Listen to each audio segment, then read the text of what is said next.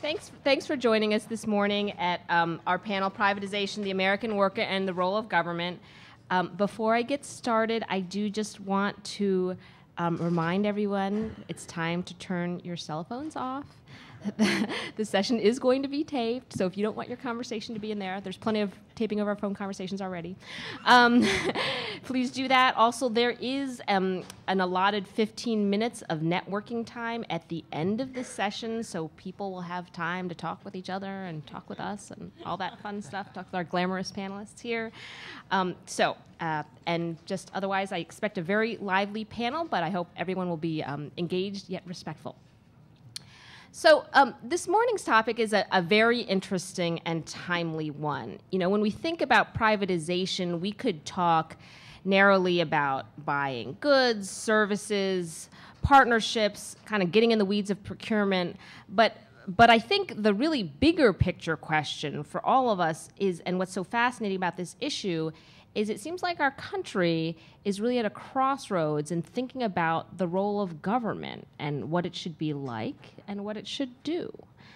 At the state level, we're seeing massive budget pressures to balance budgets, a wave of conservative governors and legislatures that have come in the last year, a sort of general bubbling of anti-government sentiment. Yet at the same time, we're seeing tremendous pressure and a greater need than ever for the core services that government provides.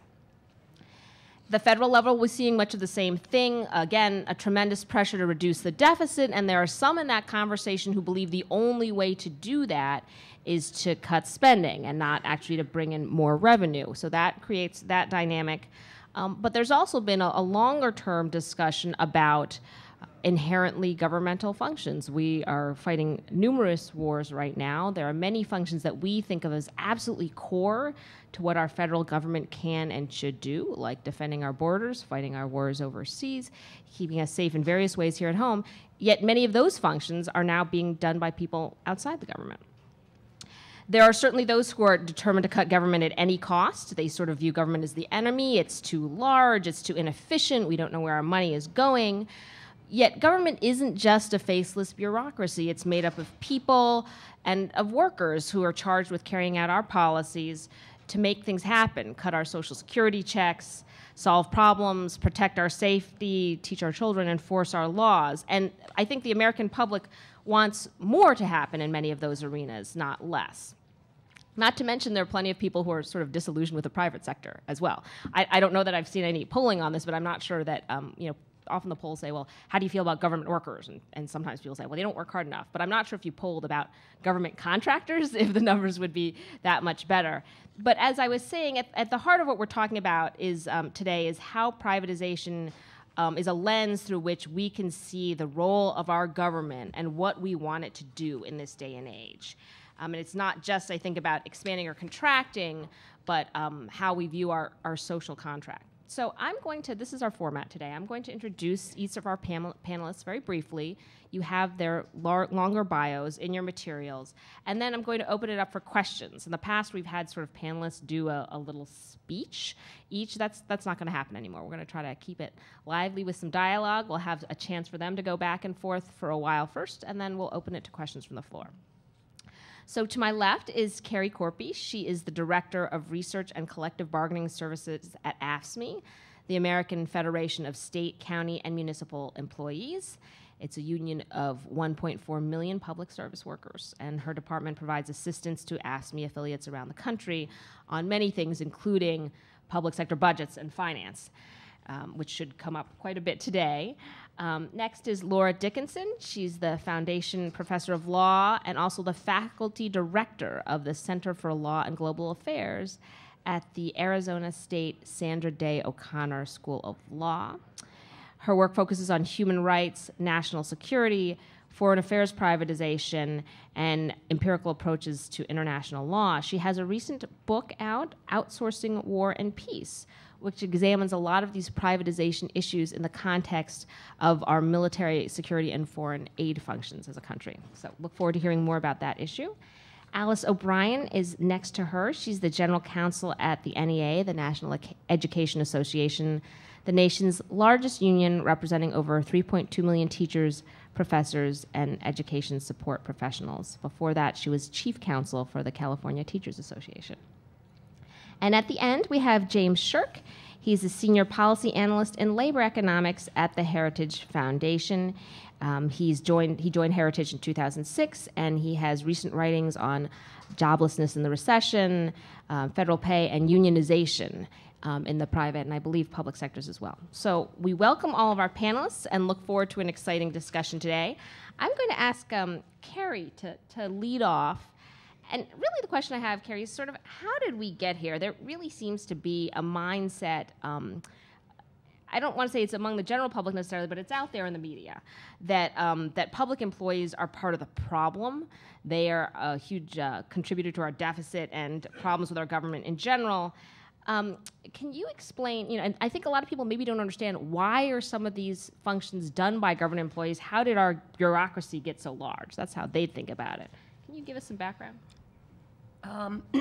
Well, our bureaucracy got kind of large, if you would want to say that, because our country grew, our demands grew. We wanted interstate highway systems, we wanted clean air, we wanted clean water, we wanted our children educated, and way back in the day, going quite a ways back, when these things were done privately, there were problems with patronage and corruption and bid rigging and kickbacks, and it was decided that the civil service system was a way to protect the taxpayer from those kinds of things.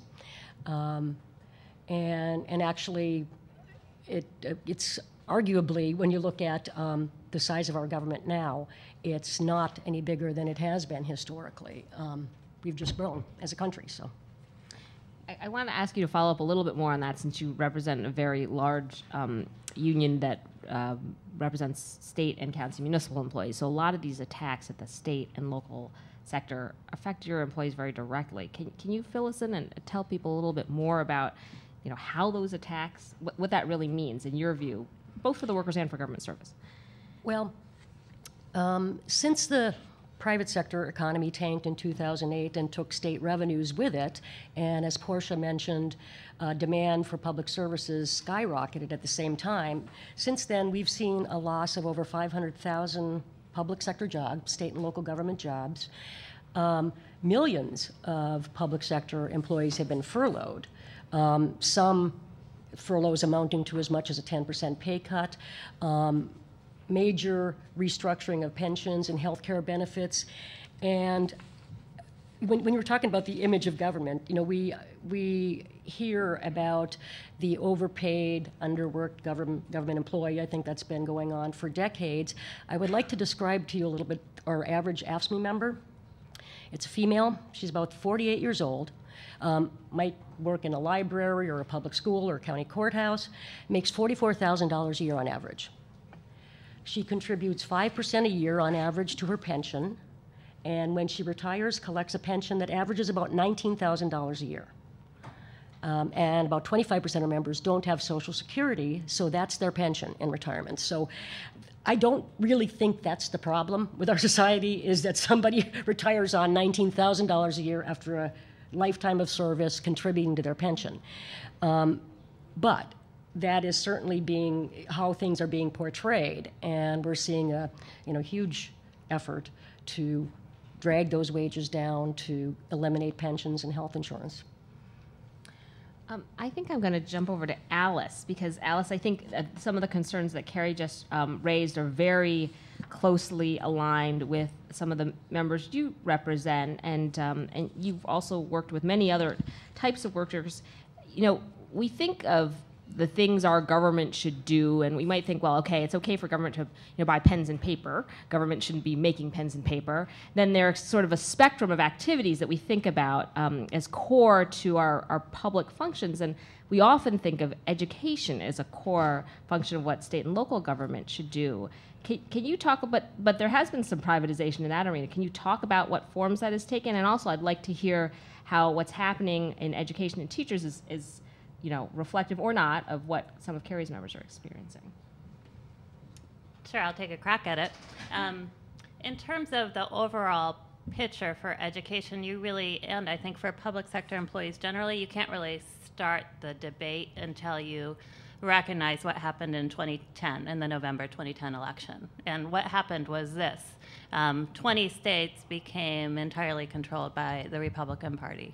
And that provided the basis for passing, or at least considering, a wealth of legislative initiatives, some of which have to do with privatization, but a lot of which just increase the push towards sort of free market reforms. And in the education arena, I think privatization is not really a question of taking kids out of public schools, because public school enrollment has remained fairly constant over the last, since the turn into the 20th century. It's been about 90% throughout that time period, and it hasn't varied very much. But there is now increasingly an idea that we should just take money and give it to kids to go to whatever school they would like to go to. You know, we have had vouchers in the public school arena for some time, but this past legislative session is the first session where we really had widespread voucher legislative activity in many, many states. 53 voucher bills introduced.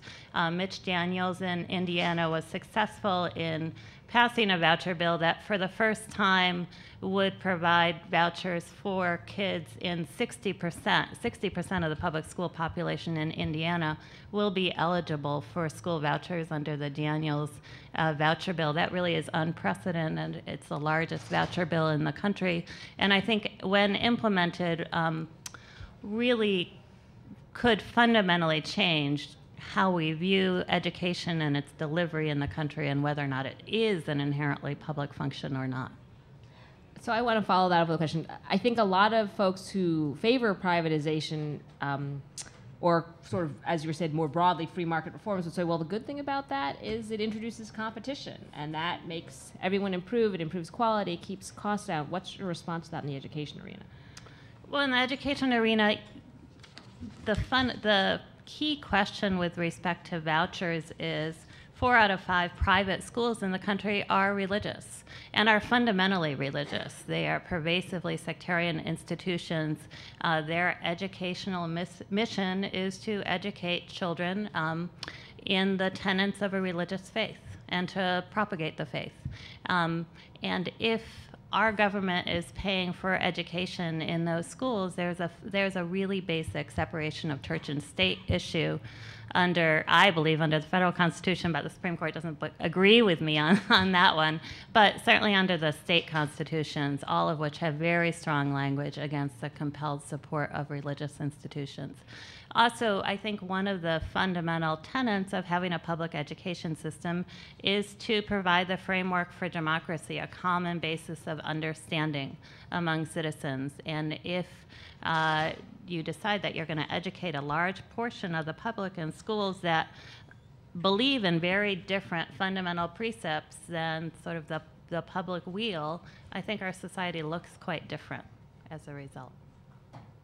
So, Alice, you raised a point about the politics behind a lot of this privatization. And I have to say, looking at a lot of the efforts, there have definitely been privatization efforts under Democratic as well as Republican executives, but there does seem to be a trend, particularly in the current efforts, of not just privatization for the sake of making government allegedly more efficient or more responsive, but also to attack public sector employees and unions in particular. And James, I wonder if you could comment on that, because it really does seem like there's a heavy ideological agenda there, and I know you've done a lot of work in this arena. I'd love to hear your thoughts on that. Well, I think there's 2 separate questions, and they're distinct questions, and we should try and keep them separate. One is, what is the appropriate size and role of the government? What do we want the government to do? And then the second question is, once we've decided the government is going to do something, how should we best go about doing that? So I imagine there's going to be a lot of ideological disagreement, not just on this panel, but in the country over what do we want the government to do. But I think we should all want the government, whatever it is going to do, education, some things obviously we all agree it should do, like basic public services. we want those to be as efficient as possible. We've got limited public resources, and if we're spending too much money on one sector, that's not just more taxes coming out of the taxpayers' wallets, but that's also more money that you can't spend, say, on social services elsewhere, that you can't, say, you spend on providing medical care for indigent persons. I mean, there's limited budgets within the overall public, and we should want to keep things as efficient as possible. And that's the great advantage of the private sector, is that in the private sector you're held accountable, in that you can lose the job, you can lose the contract. If you've got a company that's inefficient, that's doing a bad job of providing services, well, the customers go elsewhere, the company goes bankrupt. And it can be painful if you're in a company going through that, but socially it's a great benefit that you don't have companies that are doing a horrible job of providing for the customers, continuing to keep doing that. New companies come in, you've got competition. And you don't have that in the public sector. I mean, try firing a government employee. It's an incredibly difficult process. What you have is you've got a lot of bureaucracy, you've got a lot of stasis. And so you take DC public schools, which you've got, I believe the literacy rate in 8th grade is that it's less than 1/3 of DC public school 8th graders are functionally literate. You've got an overall high school graduation rate of about 70%. By every measure, the DC public school system is not doing the job that we would want it to be doing. And what do you do about that? Well, with vouchers, with the Opportunity Scholarship Program that they passed, you give parents the choice to say, all right, I'm not going to send my child to this high school, which has been doing a poor job. I'm going to send it to another school. Could be a religious school, could be a non-religious school. I mean, the reason you've got so many religious schools is because you've basically got to shell out your own money in order to pay for it. You're already paying once for the public school system. So it's only those people who have a very, very, very strong motivation to actually pay that. You've got, obviously, the Catholic Church that subsidizes their school system. If you had a broader system of vouchers, you would see far more non-religious schools popping up. But in a system where you've only got public funding for the public schools, that doesn't happen. But what happens when you introduce that choice? What happens when you introduce that competition? What we've seen here in DC with the school voucher program, it's very exciting. I'm an economist, unlike most everyone else here, and most of you in the room who are lawyers. But the great challenge for economists is how do you actually measure what is, how do you prove cause and effect? And the gold standard is if you have a randomized trial, where you've got some group of people who are randomly given a treatment, and some people who are not. And we had this with the DC scholarship program because more people applied than could go in. And what we found was that the high school dropout rate for those who went through the program dropped by 2/3. So for the overall DC public school population, you've got a 70% dropout rate, a 70% graduation rate, 30% dropout. For those who went to the voucher schools, it was a 91% graduation rate. That's really exciting. And that's why you've got this push for these measures. We want the most efficient provision of the services possible. And you don't have the competition, you don't have the accountability to the consumers and the recipients of the government services if you've got a government monopoly. Introduce the private sector, and then it's a separate question from, should the government be providing this? We all agree that the government should be funding education, but the question is, how do you receive it? I mean, can you, yeah, sorry. So no, I want to follow up on a point. I think the particular example you gave may bear some drilling down on because you have problems with self-selection and other issues, but I want to ask you about this accountability issue and providing services in a more efficient way. I don't think anybody disagrees that we want our government to be efficient. We want it to be effective. We probably also want it to be transparent to us so we can know if it's doing the things we want it to do.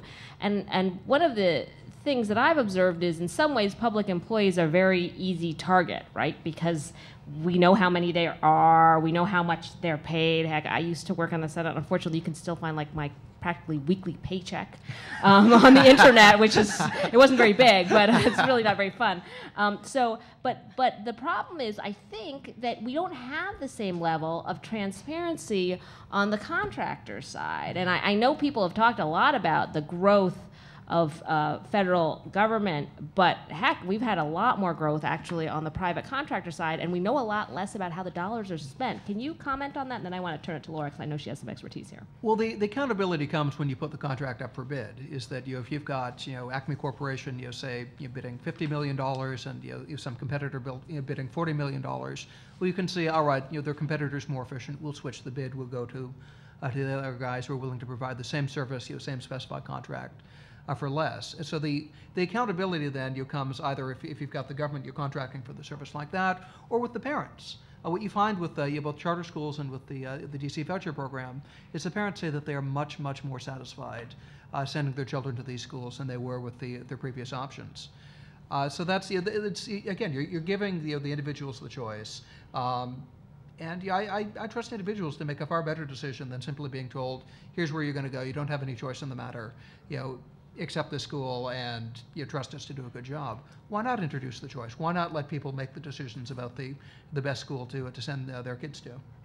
I have to say, I'm guessing there are some other DC public school parents in this room where choice sometimes makes us tear our hair out. But let's put that to the side. I want to go to Laura to see if you have a response to James's points, and also if you can tell us a little bit more about this issue of transparency and accountability. Okay, well, I'll speak about transparency, but first I just want to say that you might think that if there's one area that is inherently governmental, it's fighting wars. But it turns out that we have radically changed the degree to which we outsource much of our security functions overseas. We now have close to 200,000 contractors in Iraq and Afghanistan, more contractors than troops, doing everything from cleaning latrines and delivering meals to troops to guarding diplomats and bases, and in the past they've been conducting interrogations. So they don't do offensive combat, but they come pretty close. And it's just an enormous shift in how we project our power overseas. And one of the things I look at in my research and in my book in particular is sort of how this came to be, and I think it ties in with what others have been saying on the panel, because I think a dominant impetus for this is the ideology of privatization, the belief that the private sector can do these jobs better. And that ideology dominates our politics such that it's much easier for the Defense Department, State Department, various agencies to add contract positions performed by private firms than to add governmental positions. Now, it may be that in some cases the contractors can do the job better, but we've got a lot of evidence that in many cases they can't. And in fact, the Commission on Wartime Contracting has said that we've lost billions of dollars through the contracting process because of poor oversight and accountability. And the transparency issue is huge, particularly in the foreign affairs area. What contracting does is it reduces the political cost of war. It's harder to see what we're doing overseas. The deaths of contractors are not counted in the same way as troop deaths. And also, our transparency laws that apply to the government don't apply to the government contractors. So FOIA, the Freedom of Information Act, doesn't have the same reach with respect to contractors as it does with respect to government employees. And so a lot of what the contractors are doing is shielded from scrutiny. And so I think we need to increase transparency rules with respect to contractors. And I should just note that after hearing, the Defense Department still can't give a precise tally of the actual number of contractors, which is, I think, quite shocking. So I'll stop there.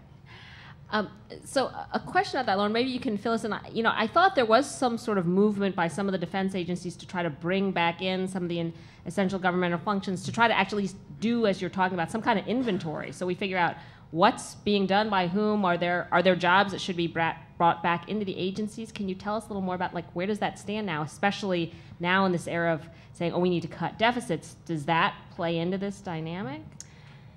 Well, I'll just speak with respect to my area. Maybe others can speak to the other area. There is some reevaluation going on, but I should just note that I think that trying to bring these functions back into government, these foreign affairs functions, is a losing battle, I have to say. And so I think that we would be better served increasing accountability and oversight of the contractors we have, at least in the near term. I know, for example, then Senator Clinton co-sponsored a bill before she became Secretary of State to eliminate security contractors. As soon as she became Secretary of State, she walked right back from that because she realized she needed contractors to protect her employees. And the reality is, the political reality is that I think it's going to be easier to get more stringent oversight of these contractors than it is to bring them back in. Now, there have been efforts to increase the number of monitoring and oversight personnel, which is essential, because if you don't have monitoring oversight personnel and you've got contractors, you're going to have billions of dollars in waste and abuses. So I think that we need to do that. But in terms of bringing it all back in-house in the foreign affairs area, I don't think that's going to happen. And so when you're talking about more oversight and accountability, you're talking about more thorough audits? What else? Oh, I'm talking about criminal accountability for contractors. There's a Civilian Extraterritorial Jurisdiction Act that's pending that Senator Leahy has co-sponsored that would make it more possible to hold contractors criminally responsible when they commit abuses. I'm talking about contract terms that specify more clearly that contractors have to follow the laws of war. I'm talking about better contract oversight, improved transparency rules, a whole range of reforms. Actually, in this area, I think accreditation of the firms is an important reform, and I think that may happen. So basically, I think we should have report cards for these firms. And if they don't get a certain grade on their report cards, they shouldn't get contracts. I know Alice is going to be burning to respond to some of the points James made earlier, but I won't forget you. I'm going to Kerry for a moment. So what about this idea of, we may be facing a lot of this privatization and outsourcing. I'm sure we're seeing it at the state and local level. I mean, in a lot of our core services programs, TANF, CHIP, food stamps, we've already gone this way, and lots of states have already gone this way, and it looks like this trend is only going to accelerate in an era of slashed budgets. What do you think about some of these ideas that Laura has floated in terms of accountability? And I'm going to add another question in there, which is, I think, there are a lot of nonprofits that work with state government and private-public partnerships to say, okay, you can't keep your TANF office open at night. We can be a gateway to help people get services. Is that always bad? So that's kind of two questions together. Okay, well, on the accountability end, Laura mentioned that the federal government can't give you a precise tally of how many contractors are overseas. Paul Light, though, did do a study of the federal government that shows that there are 4 times as many contract employees as civil servants working for the federal government. So you take that figure.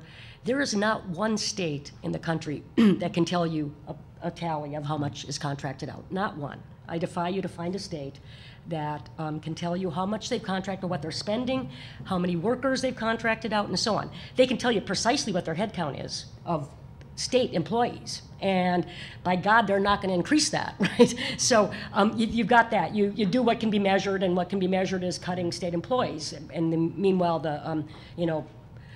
what is the thing? The pig's going down the python or something like that. The work's getting done. It's just getting done under the table. So that would be one important element of accountability, is to just know how much already is contracted out, what does it cost, how many people are employed, is it saving any money? To go back to James's point about competition and as that relates to accountability, I think that's sort of a myth. Often when a service is privatized, there's less competition.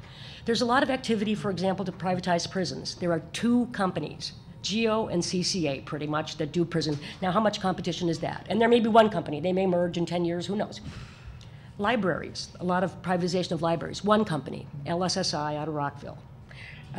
You can look, there's some cities have entirely privatized. CH2M Hill or whatever their name is, there's one company that does that. Lotteries, 1 or 2. So I think competition is a myth. And in terms of accountability, what we see more and more in private contracts is, written into the contracts is the privatization of profit and the socialization of risk. So for example, when you look at some of the asset privatizations, some are written as long as 99 years, a road for 99 years. Good God, we were doing horse and buggies 99 years ago. I mean, how can you ever, a government ever commit to something like that? In the Indiana Toll Road, which is privatized for 75 years, the state had to pay the contractor $447,000 because it waived tolls during a flood. So the contractor lost money. So they had to pay the contractor. Virginia is having to reimburse a private road contractor because its carpooling initiative has been so successful that the contractor's not profiting. Denver, a private road contractor, was able to stop the city from improving parallel roads because it was going to damage its bottom line.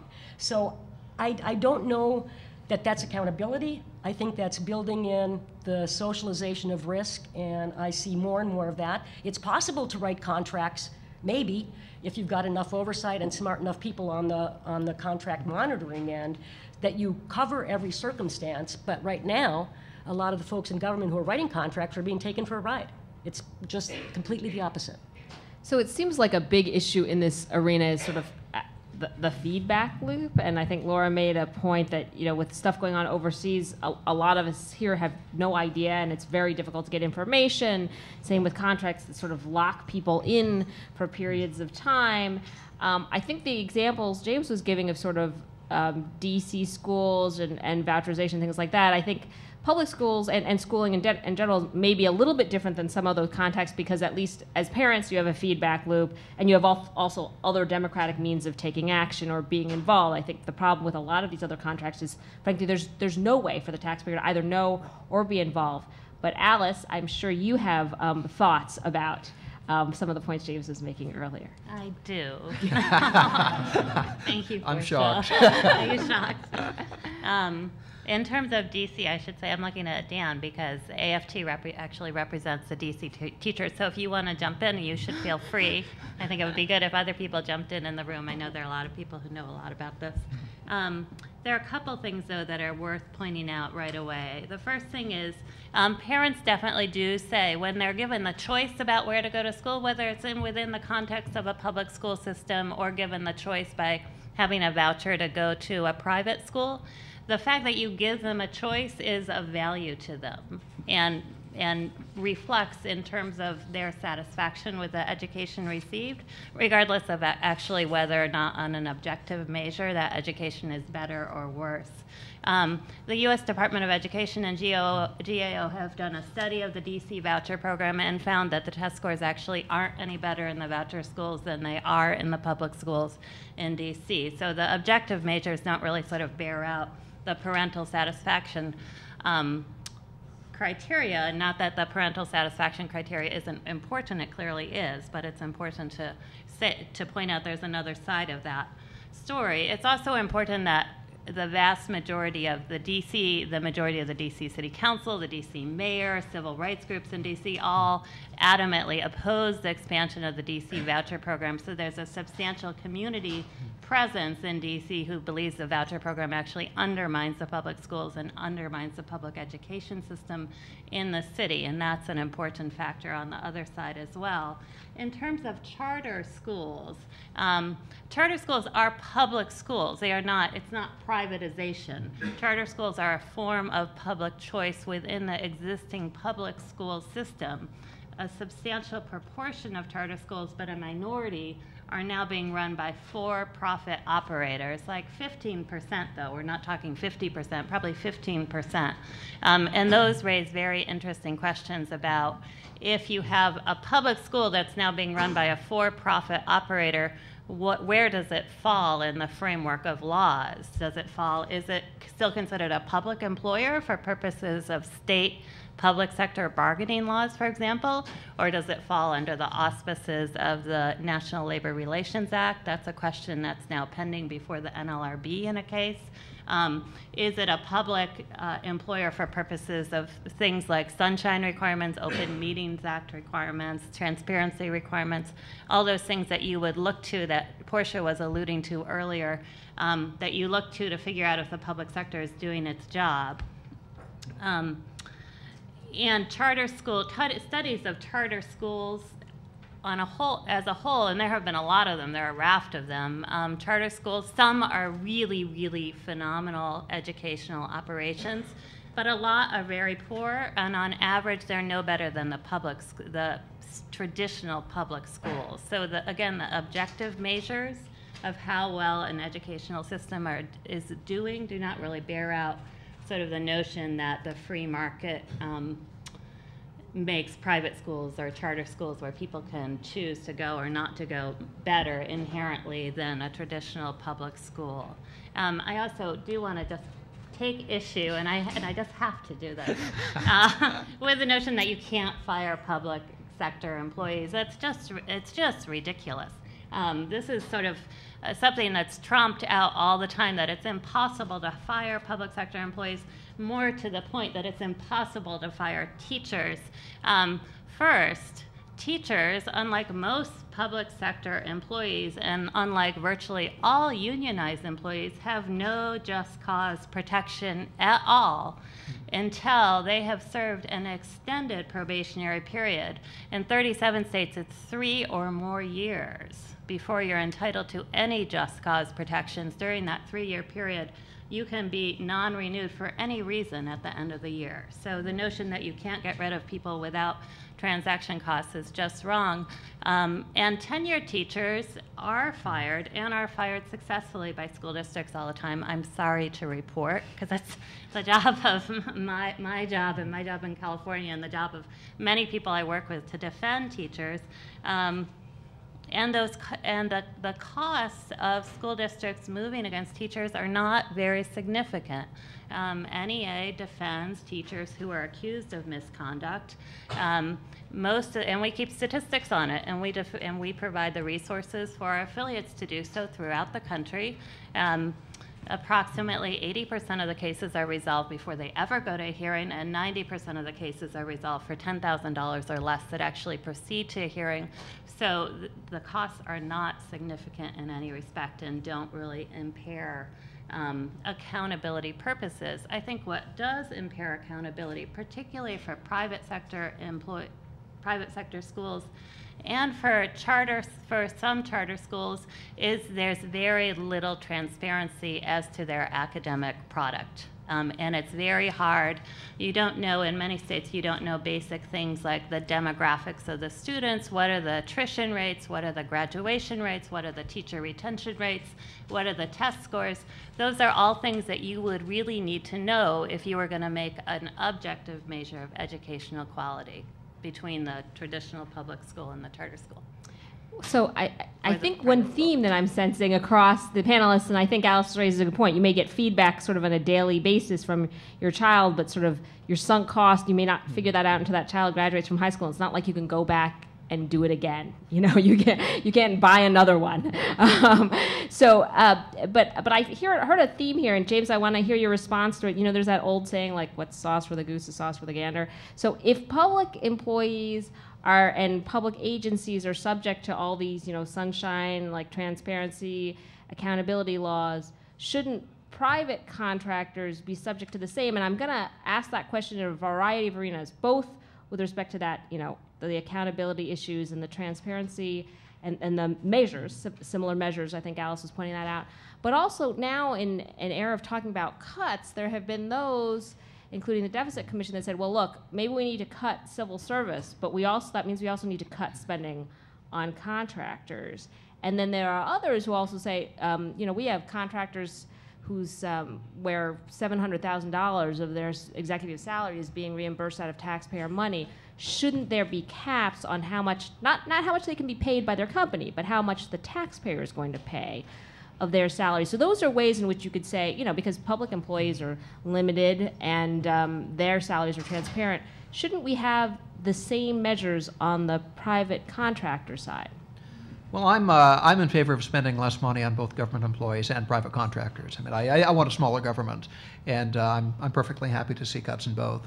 But that's a separate question from, again, what's the best way to deliver the public services once you've decided how much you're going to spend on them. And I think there's a fair point raised by the panel. You know, there isn't like a magic private sector pixie dust that you just wave it and therefore you get automatic amazing services. I mean, you've got to do the privatizations right. You've got to have your fairly well-defined your performance measures and accountability measures. At least if you're contracting through the city agency, it's going to be different if you're doing something like a voucher program where presumably the parents are going to do a better job than any city agency of deciding where their kids are going to go. But if it's being contracted through a central city agency, you do have to have accountability measures. For the scope of that, I mean, you don't want to be burdening private sector firms with the same degree of administrative burden that FOIA is. But certainly some basic measures of. Why not? Well, because it's excessive bureaucracy in the government, and you don't want to import that bureaucracy into the private sector.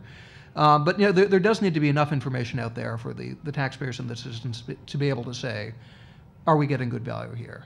I mean, certainly there needs to be a measure of transparency. I think there's too much bureaucracy and such in a lot of the government. But to return to a few of the points made there, yes, look, what the evaluations show is that vouchers aren't successful at raising test scores. What they're incredibly successful at is raising high school graduation rates, and actually getting people through high school.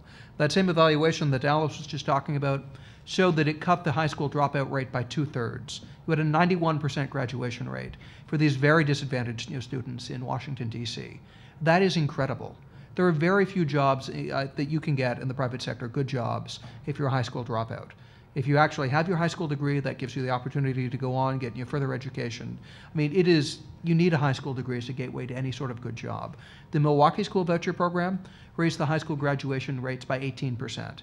There was a very good reason that the parents were much more satisfied sending their children there.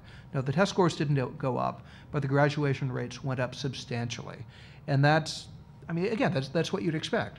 Parents have the choice. Again, on average, the charter schools don't seem to have higher test scores. But if you're sending your kid to a bad charter school, you're not satisfied, you can just send them to a different school, switch them out. Or you hear from neighboring parents that that school didn't do as well. You don't send your children there. You don't have that option in the public school system. You've got these schools which are failing to educate children, where the teachers who are known to be bad teachers are left on the job once they've got tenure, once you're past that 3 years. And with all respect to Alice, it's simply not the case that it's easy to get rid of a public school teacher. I mean, you talk to Joel Klein, chancellor of, former chancellor of the New York Public Schools, by no means a conservative, very liberal individual, but trying to do right by the children in New York. And what was he saying? Well, basically the unions make it next to impossible for us to fire teachers. That's why you had those rubber rooms for years after years, because it was easier. Or take a look here in D.C., where you had, I believe it was American Federation of Teachers, not you guys. But Michelle Rhee basically said, we've got a budget shortfall, and we're going to see to it that the layoffs take place on the basis that we're going to fire the poor performers, not on the basis of seniority. And the unions filed a lawsuit and successfully got that policy overturned and forced them to reinstate all the bad teachers that had been identified by the principals. I think there are a number of people who would like to participate in this conversation, yes. But I don't. First of all, I don't want to make this, because this panel isn't just about schools and vouchers. It's about and although teachers are very important, the privatization effort is going on in a massive way and a massive scale across our government. So I'm going to ask you to park that. I think that we're going to get some questions from the audience and some comments from the audience about this point. I want to turn it back, if I might. So I just want to be sure. I mean, I think you were saying that you're concerned about some bureaucracy importing, although I think FOIA that's actually not government-created bureaucracy, that's taxpayer-created, right? Like, taxpayers want an answer. That's why we have FOIA. It's to protect our rights, not to protect government's rights. But I want to turn back to this bigger question, because I did think you provided an opening there for people to discuss, well, maybe there are some reforms that need to happen. I want to turn it back to Kerry and Laura to have a chance to say something about that, and then I'm going to open it to questions. What do you think about that? So what if we do some reductions on both sides, Kerry? And I don't think I got an answer to my question before about the nonprofit partnerships. I mean, maybe there isn't a role. Maybe sometimes there are some groups that can help extend government's reach, and isn't that something we should be doing in this era where government needs to do more, but we don't have as much money to do it with? Right. Absolutely. I realized I didn't answer that. And you're right about that. And we do work in partnership. Our members work in partnership with nonprofits around the country. We think that there are some areas where there's a line where that, whether you want to call it inherently governmental or ought to be done by merit system employees, when you're actually making the decision about who should get benefits, who should get public benefits. And things like that. But certainly, our members do work in concert with nonprofits around the country. And then you were talking about reforms. And to me, whenever there's a conversation about privatization, it really ought to be about reforms. Because privatization, if anything, is a means to theoretically an end of more efficient, more effective government. And it's not by any way, shape, or form the only means, and in my mind, it's the least effective means. There are plenty of examples of employees and employers in the public sector working together, whether it's in education or workers' compensation or other office settings, to improve services, to figure out how can we deliver services better and more efficiently, and they do so. There's bid-to-goal experiments, there's labor management committees that have basically sat down and tapped the expertise of the folks who are doing the job and used that to do the job better, to decide how to more cheaply buy tar to fill potholes. I mean, really, basic stuff. So those are the kind of reforms we would love to see. How do caps fit into that? Because I think sometimes we run into a situation where we have numbers where it's got to cut by 10%. It doesn't matter what needs to happen. You got to cut by 10%. If I had a magic wand, I would wave it and get rid of caps. I would start looking at, I don't know if I like the terminology, but what Paul Light called in the federal sector the true size of government. You look at the 1.7 million civil service employees combined with the 5.6 million contract employees, and that's the size of government. And that's what you ought to be measuring. And again, as I said earlier, no state or local government does that I'm aware of, and I think that would be a much more effective way of looking at things than caps on full-time equivalent employees. I will cut the state workforce by 10%. Well, okay, the work doesn't go away, you're going to contract that out. So. Laura, do you have any thoughts? I just want to note that when we talk about accountability, I think it's helpful to disaggregate the various types of accountability that we mean.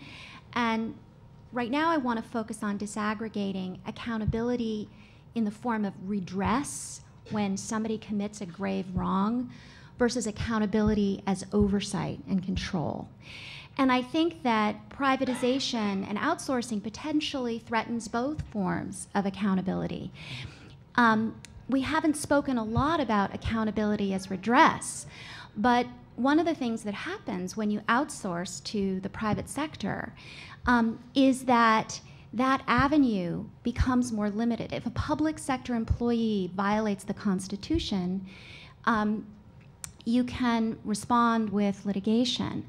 But because the Supreme Court is construing the state action doctrine very narrowly, if a contractor commits that same violation, in many cases, there is no method of redress for the constitutional violation. So we have to either think differently about the state action doctrine or think about other forms of redress that might involve other kinds of tort claims.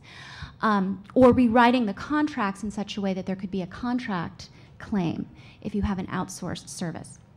So I think that's really important. And in the foreign affairs area, for example, there are huge jurisdictional gaps for criminal accountability in the form of redress when we outsource, because contractors who commit violations overseas in some cases can do so with impunity because our statutory framework only clearly covers Department of Defense contractors working overseas. And if their contractors are working for other agencies, our courts do not clearly have jurisdiction to deal with abuses, serious abuses committed by those contractors. But then, so what are we talking about? Just to make it concrete for people, we're talking. We need to pass CJA. So for foreign affairs contractors to close this accountability as redress gap, this serious gap, we need to pass the Civilian Extraterritorial Jurisdiction Act that's pending in Congress, which would close that gap and would make it clear that all contractors for any agency who commit serious crimes overseas could be tried in U.S. courts. So that would close that gap. I think. But across all kinds of privatization, there is this gap in accountability. If we look at accountability in the form of redress, that we need to examine and suggest specific responses to in each sector. Now, accountability as oversight has to do with supervision and control. And there I think outsourcing can pose serious problems as well. In the foreign affairs sector, I would just go back to the Commission on Wartime Contracting's conclusion that we've lost billions of dollars due to poor contract management and oversight. Partly, we don't have the contract managers in the field to make sure that the money isn't being wasted and stolen. But partly, we need better transparency laws to make sure, we come back to that, to make sure that the public can know what's going on. So I think we need to look at both types of accountability and how privatization puts pressure on both. I think this might be, that was very, very helpful, because I think we've had a lot of those themes running through this, and Laura, thank you for summing those up. I think it might be time to open us to some questions and comments from the floor, because I'm expecting a lot of them. I guess well, oh gosh. Let's start over here. Okay, Neil. No pressure. I'm a proud Teach for America alumnus and an equally proud son of a teachers union local vice president. So I have sort of both sides of the argument very much in my ears at all times.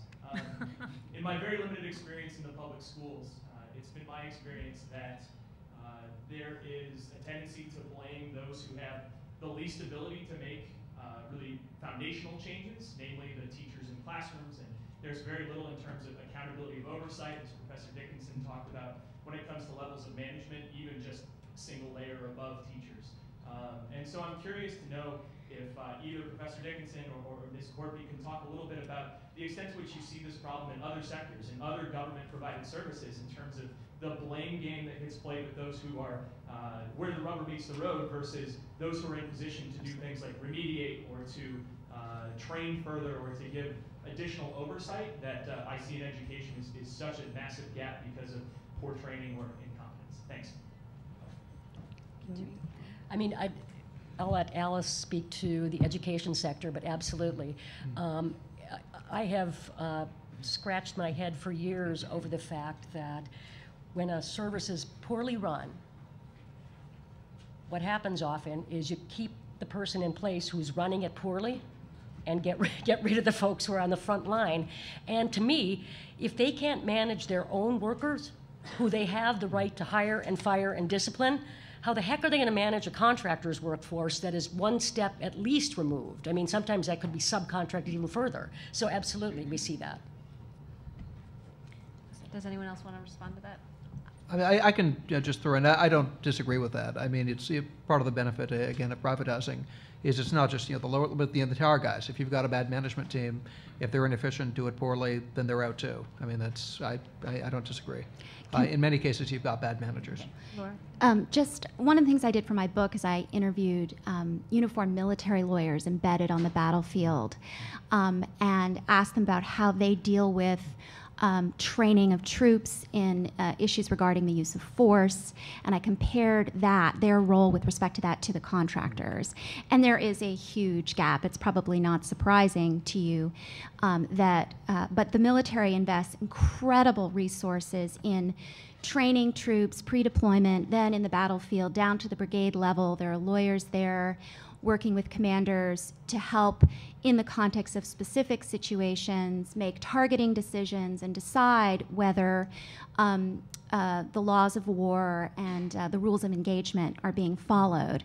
So in that particular area, I can say with great confidence that our military is really trying to instantiate those values, and there's a lot of supervision and oversight, and there's a whole military justice system for troops that stray. It's not perfect, but it works very well. Contractors have nothing comparable. Training, if at all, is online. They don't have kind of situation-specific scenarios about when to use force, when not to. They don't have advisors in the field helping them decide when the use of force is appropriate. So I think it's a very clear case of the contrast between the government service and the contract service. But so then, Laura, what about this point? Well, if they're not doing that, why don't we just get rid of them? Why doesn't that happen? Well, I think politically it's going to be easier to increase oversight and control of the contractors than it is to bring them back I meant, like, in-house. why don't we just switch contractors? I think that's James' argument. Like, if somebody's not doing the job, we just switch to a different competitive Oh, provider. it's, Why doesn't that yeah, happen? well, the military, it's very difficult to switch contracts. Our military very rarely does. So. I'm going to go around in the back. Gentleman, Yes. yeah. Mhm. My question would be what Professor Dickinson was saying on accountability. I'm curious whether or not the Heritage Foundation fellow, Mr. Sherk, would have a response to her point that accountability, as I understood your comments, Mr. Sherk, you were saying that if you put too many of these contractual controls on the privatization, that it increases the cost and makes it become an inefficient model within the private sector.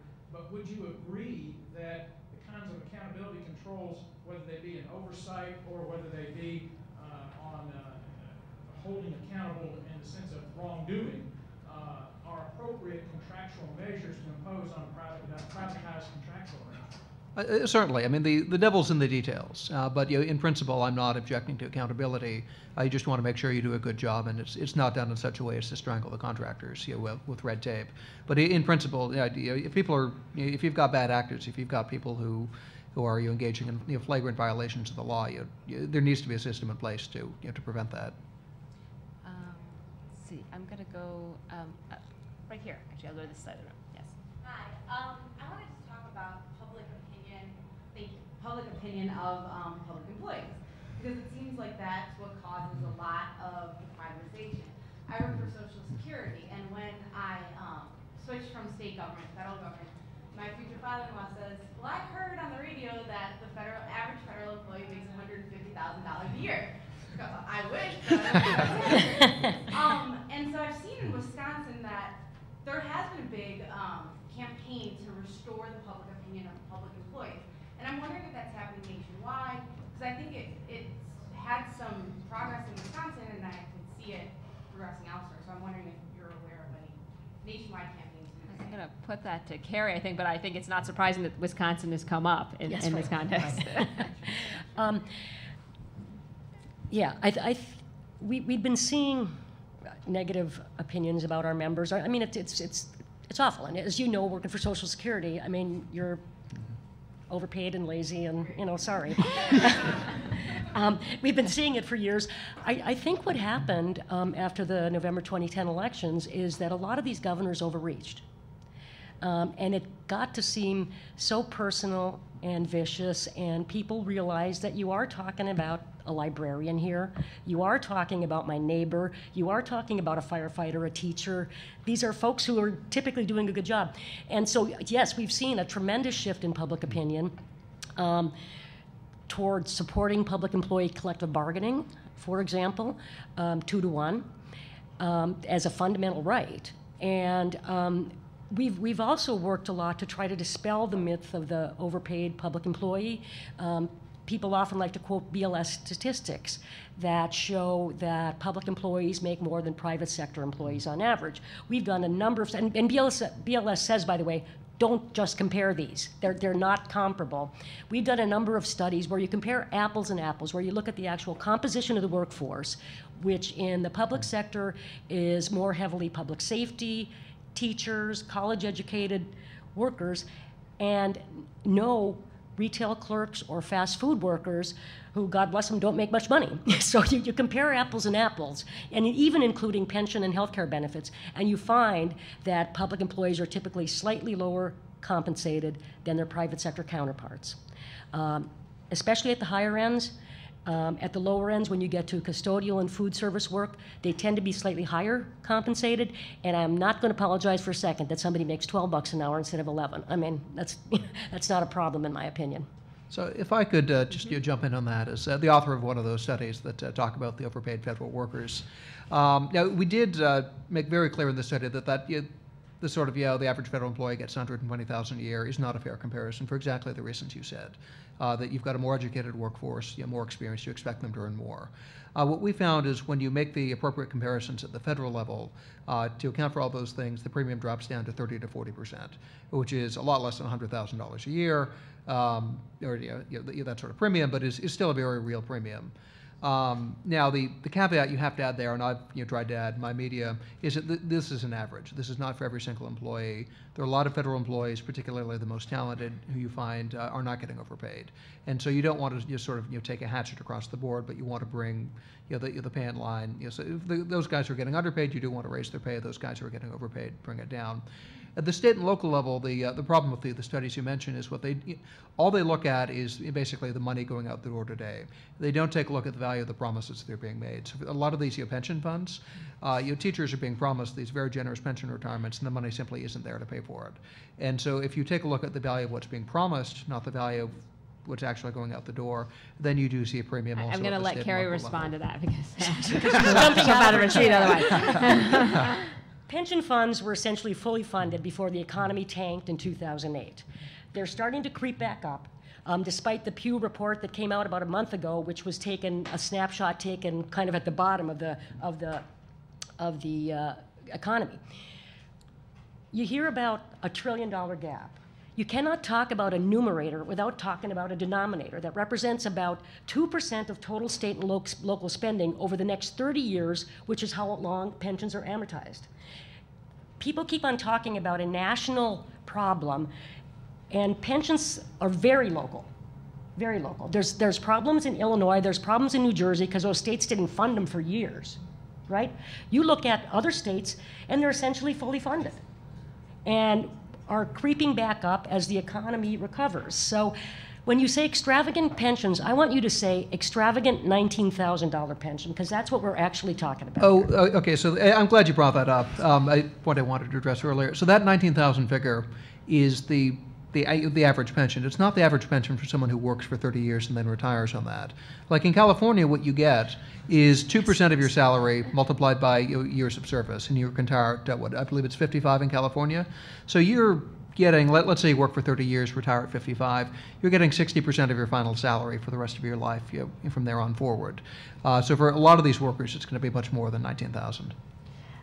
It's 20 years, actually. It's 20 years. Okay. It's 20 years? Okay. $19,000 is a 20-year pension on average. I'm going to go to this gentleman in the front here. Well, first of all, this is the ACS anniversary. We're talking about values and America. Since when, and I like everybody, since when is it a bad thing to have pensions? Since when is it a bad thing to have teachers that serve the public and so forth? I think I would like you to address kind of a bigger context in which this is taking place, which is the attack on unions and the attack on working people. Because, all this stuff here, and I think the professor's research is very, very insightful. What about the waste that has taken place in all this privatization? And isn't there a loss of a couple 100,000 that the GAL can't find in the military spending? Billions. Billions, okay, billions, I'm sorry. Billions, okay. And accountability, how did we get into this financial crisis in the first place? I mean, who was accountable there? Nobody was watching, I come from New York, Wall Street. So I just like you to address kind of the larger picture, because when we're talking about trying to reclaim values and this whole discussion, we could have an argument about, some of the problems and so forth with delivery of services and so forth. I think there's some contradictions and a lot of sloganeering going on by the right, and I think in terms of progressives, we have to reclaim kind of like what do we want America to be. We're not trying to drive to the bottom. And since when did teachers become the enemy? So one of the panelists, this is kind of more of a comment. I don't know if anyone wants to respond. I'll go here in the front. Thank you very much for those comments. I think you just said it all. Just need a response. On the issue of compensation, my law firm represents postal workers.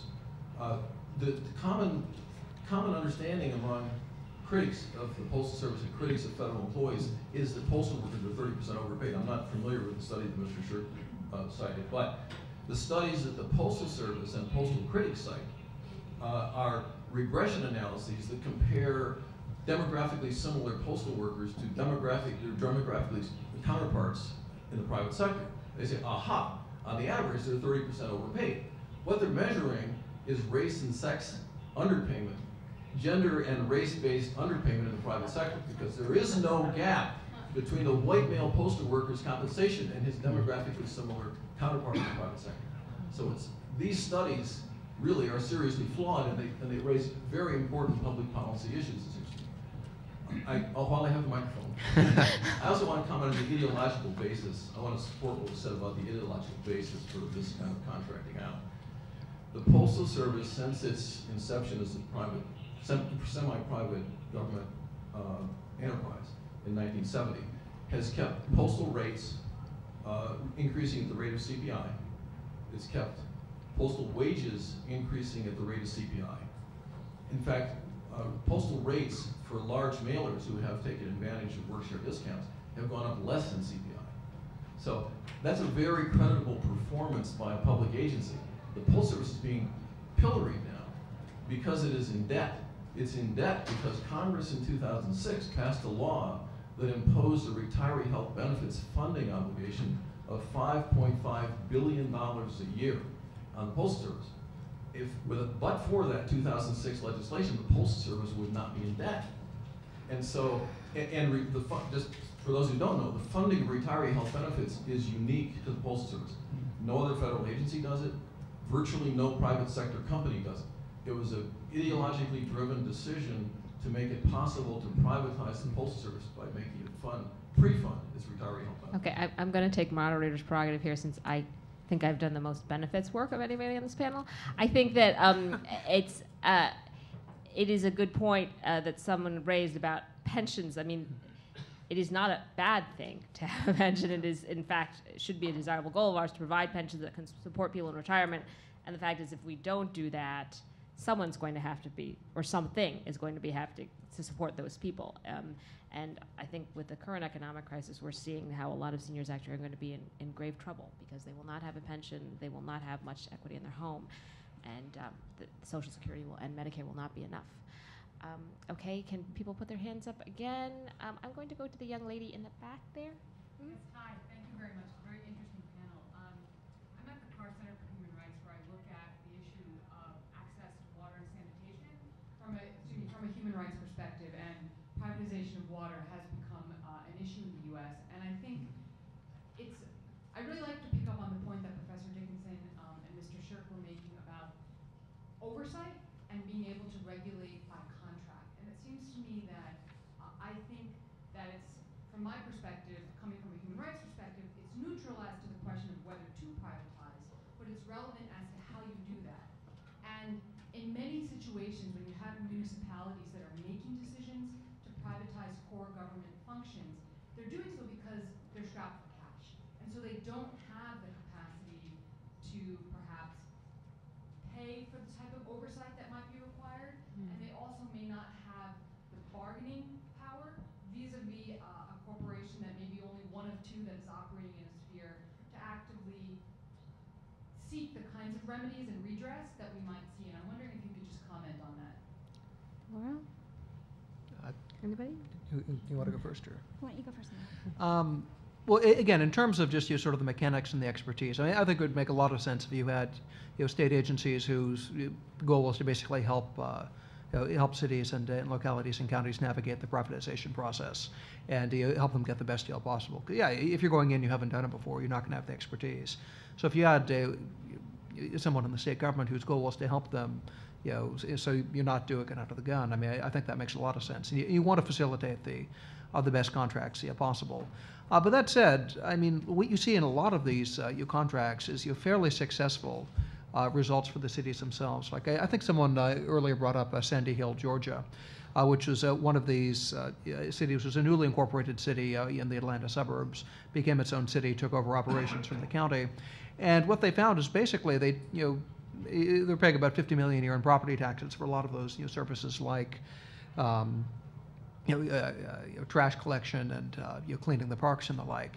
And their costs when they went to the private company fell in half, and they were able to then turn those savings around. And I mean, if it was me, I would have cut taxes. But what they did is then invested the money in building new parks, in repairing the infrastructure on the roads, installing new traffic control systems in all their stoplights so that people were spending less time at red lights. in saving gas mileages, a substantial improvement in quality for the residents of this new city that was founded when they privatized pretty much everything besides the police and fire services to this company. So even if you've got, I mean, as long as you've got two companies in the market, you've got a competitive market, and both companies are going to have the incentive to make the best bid.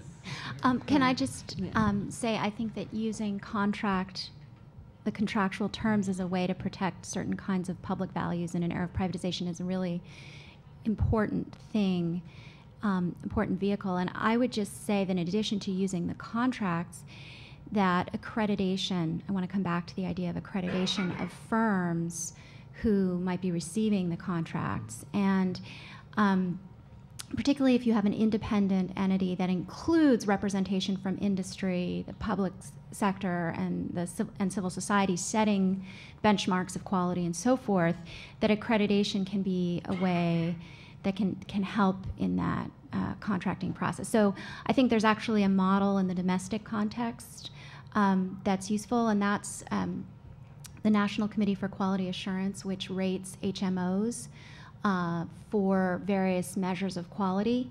And state governments, a lot of state governments around the country won't have their have HMOs covered in their health plans unless they receive a certain report card from NCQA.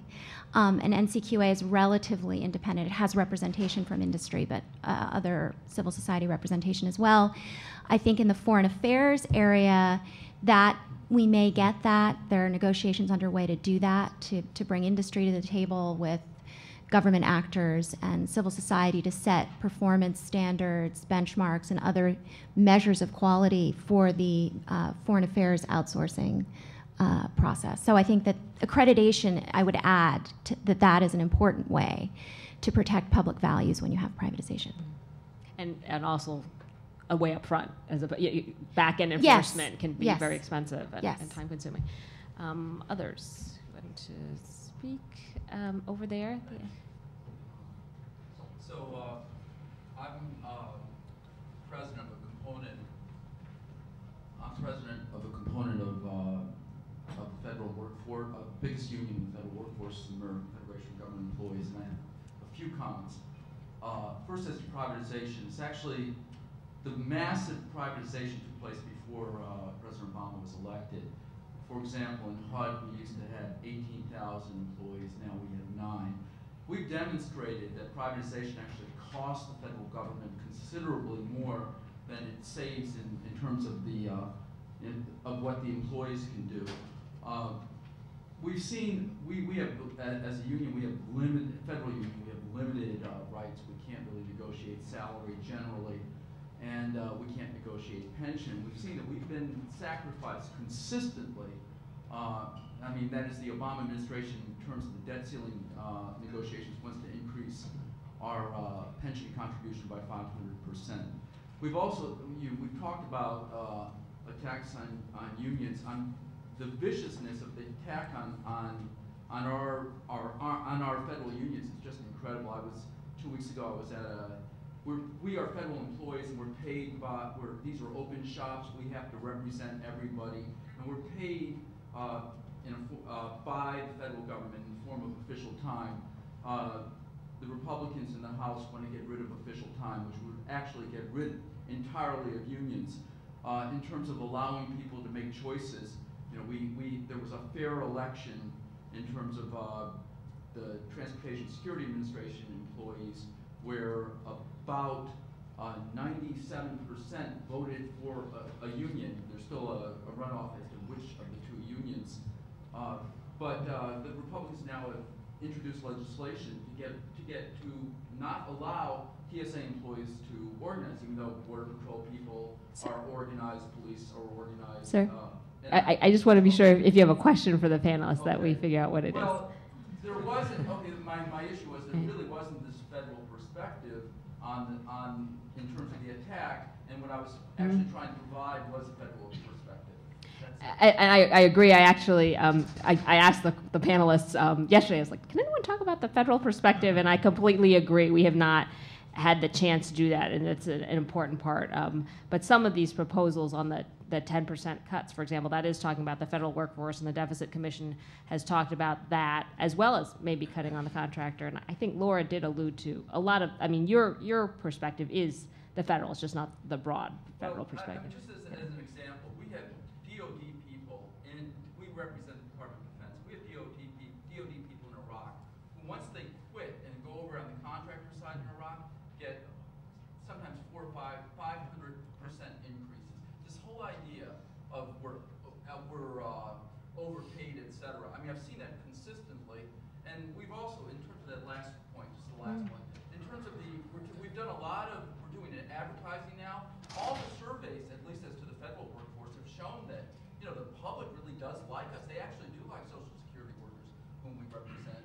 And then we're doing a halfway decent job. And we're doing a lot of advertising now to just basically say, hey, we are federal workers. We are doing this. We inspect your meat. We do the whole VA hospital thing. We protect the country in terms of the Department of Defense. And we're moving in that direction. And as I said, the surveys have not been hostile to federal workers. But we consistently have been attacked, at least certainly by this new. Of course. Any comments from the panelists on that comment? Well, I actually testified on that hearing on official time. But I mean, again, does anyone think that unionizing the Transportation Security Agency is going to make it run more efficiently? I mean, if the goal is to provide the best quality public services, okay. Well, that's not. I mean, the push for it's coming from the union, not from from your security officials saying, "Man, this is a way to improve the TSA's efficiency." I do want to try to get in one or two more questions. So, folks who haven't had a chance to raise their hands, maybe I'll go back to this side of the room. Oh, Ann, hi. Thank you so much. This has been a very informative panel. One of the things that you haven't mentioned, thank you very much, is I'm very intrigued, Professor Dickinson, by your idea about accrediting the contractors. And I'm wondering if you could say a little bit about some of the proposals that have been out there in terms of improving labor standards in contracting, regarding high-rate contracting, and how might those two ideas fit together? That's a great question. I mean, there's the Swiss initiative, a kind of an initiative initiated by the Swiss government and the International Committee for the Red Cross, and the United States has been very involved, and the British government and a number of other governments have been involved in setting, bringing industry and civil society and the governments together to set standards for contracting. It's still under discussion, and I think that the labor issues are important. And just to take my area of expertise, the foreign affairs contracting, 80% of the contractors overseas are not U.S. citizens. So we have huge issues regarding various kind of labor training, all sorts of issues there. So, I mean, that's definitely an area that needs to be worked on. There are all sorts of reports of abuse, people's passports being taken away and being forced to work in difficult situations. There are people who refuse to work, and then in a security situation, what are you going to do? I mean, so this is a huge issue that needs to be on the table in discussing the accreditation. I actually want to know if Kerry has any response to that too, because I think the question is not just accreditation, but like, if we're talking about trying to provide decent wage standards and other benefits that we think all workers should have, is there something to be done to scrutinize how contractors are doing and being sure they're following the law and in fact providing decent jobs? Well, some cities have established living wage ordinances saying that anybody who's paid by a grant or a contract has to provide a living wage defined in that local ordinance. There are some places where procurement law or regs would say that that define a level of savings. In order to contract out, you have to save 5%, 10%, whatever it is, and the savings can't be taken out of wages and benefits. That basically the wages and benefits should be a level playing field. Any savings should be true efficiencies, not just exploiting the workforce. So yeah, there are efforts to do that. The gentleman in the yellow shirt. Good afternoon. Real quick for the question, I have a question for you guys. I just wanted to say that labor lawyers on the union side should take this false public opinion that union members happy fired as a compliment, because that means that we look unstoppable, which is really even though it's not true. And you just have to look at the statutory penalty laws and find out that some teachers just need 2 unsatisfactory ratings in a row, and they can be fired for that. So that aside, I think that's a compliment for the labor force. My question for the panel is, as far as privatization, and a lot of stats are thrown out, like, well, why are schools are allegedly failing, and why government can't do certain services, and that's coming from one side. And then suddenly the logical answer apparently is, let's just privatize because the private sector can fix it. But there's like a missing piece. Like, well, what is the problem that's going to be solved by privatization? And I'm kind of wondering from the panel, like, what can we do what are some sources of problems that we can try to go after that don't involve privatization? Like, how can the government, how can we in the public sector work on something that can avoid privatization while fixing the problems that people tend to just assume that's why the government's not working? You want to start on that, Kerry? I could start on that. I guess when I think about that, I think about it by sector. So, for example, when you look at privatizing roads or sewer systems or water, the problem is that rates haven't gone up. Now, you can either have an elected official raise your rates, or you can have a private company raise your rates. But in order to invest in these systems, rates or tolls have to increase. And they do once they're privatized, and that step is one removed from the electorate. Other sources of problems, I'm not sure if I'm getting at your question, but when we look at prison privatization, it started booming in the 1980s when 3 strikes you're out, mandatory minimum sentencing, life means life type laws started getting passed in states, and the prison population exploded. And suddenly there's an industry built up to, we can help you with that. And so ways to get around that, I think, is to address sentencing laws. Take a look at that kind of stuff. So there are ways, I think in many places we've created demand, and because of the anti-tax mania have decided not to pay for it. And I think that's the case in prisons and in roads and infrastructure and so on. So I don't know if I'm getting at your question about ways to deal with some serious issues without privatization. I think we have time for maybe one more question. The gentleman in the jacket. I just wanted to follow up on that. Here's how you know that there's another problem. Whenever they talk about privatizing schools, charters, or vouchers, they always cite urban school districts. They never cite Montgomery County, Maryland, where nobody's pushing for charters. They never cite Fairfax, Virginia, where those schools are doing incredibly well. Well, what's the difference? You have high unemployment in Washington, D.C. You have an incredibly high, almost 50% of the African American male population in D.C. is illiterate, functionally illiterate. And you have poverty. And so whenever they're talking about chartering or privatizing or vouchers for schools, they always point to urban districts. So there must be another problem other than bad teachers. So those are other issues that we need to address. Okay, I realize I've been a very remiss moderator not asking people to wait for the microphone. I guess it's a little too late. Okay, we do have time for one more. Actually, I'm going to go to the young lady standing right next to you, or sitting right next to you.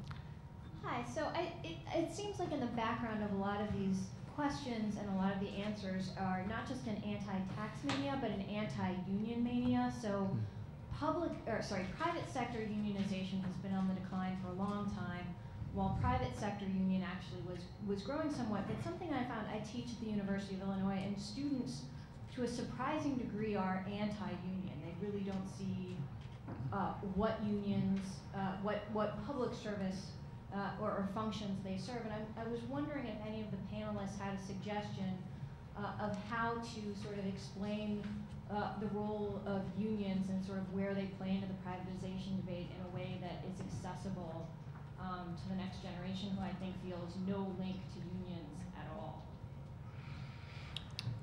James, do you want to go first? And then well, I'll I saw you want to respond. You might not have an answer. You'll probably want to respond to what I'm going to say, but I'd say you take a look at things like, I don't know how many of you have seen the documentary Waiting for Superman about the attempts to reform the D.C. public schools. But who was it who was one of the driving forces to take down Mayor Fenty, who by any measure was a progressive hero? I mean, he signed the same-sex marriage legislation here. But he was trying to reform the public schools with Michelle Rhee heavily backing her. And so it was, I believe it was your union, the American Federation of Teachers, that spent about $1 million on his opponent's campaign. And as a result, a lot of the school reform measures that Michelle Rhee I am going to ask you to try to respond to her question and give the other panelists time to do so. But it's stuff like that. It's that you're very transparently, you're self-interested but not in the common good. Like who are one of the driving forces opposing the sentencing reform laws? The prison guard unions. Well, why is that? I mean, in California, they fought the attempts to weaken three strikes you're out. Okay. So I take it from that you feel there's a lot of merit to that position, which this young woman has articulated. Some of her students feel. Can I ask some of the panelists? And this is going to be our last round. So if you would respond, and we can wrap up. Well, go ahead, Kerry. Just in terms of connecting, I think the union fights of today to things that people might find relevant. Our union was. Dr. Martin Luther King was killed in Memphis, coming down to support our union sanitation workers who were striking with signs that said, "I am a man," and walking down the streets of Memphis with the National Guard with bayonets, pointed at them. He came down to support them. The day after he spoke his speech, I may not make it with you, he was killed. And 33 years later, we're having this same fight about whether or not public workers are men or women, whether they have dignity and can sit as equals with their employers. Alice? Well, I think that's a really nice note to end on. The attack on collective bargaining is really an attack on democracy at its base. And it's an effort to silence public sector unions and put them out of the democratic process. I think the right wing has been very explicit on that point in a lot of places. And the important thing from my perspective is that the public sector unions, the public sector associations are not going away. They have been reinvigorated, re-energized by what has happened this past fall. You see it in Wisconsin, and I think you tell your students, certainly from the perspective of public education employees have been associated for over a century. They have been the major force in this country behind the growth of public education, the availability of public education for everyone, and we will continue to be so. On that note, I want everyone to give a big round of applause to our panelists.